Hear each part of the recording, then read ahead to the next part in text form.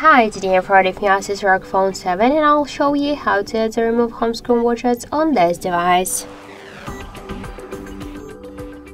So open first the home screen, and to add some widgets you should first hold for a while home screen with your finger, then tap to the widgets icon, and after that you'll see here all of the available applications which widgets you could add.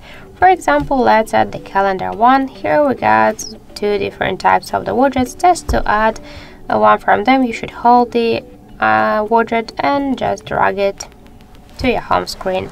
If you want to resize the widget, you should just hold it for a while, and after that you could make it bigger or smaller.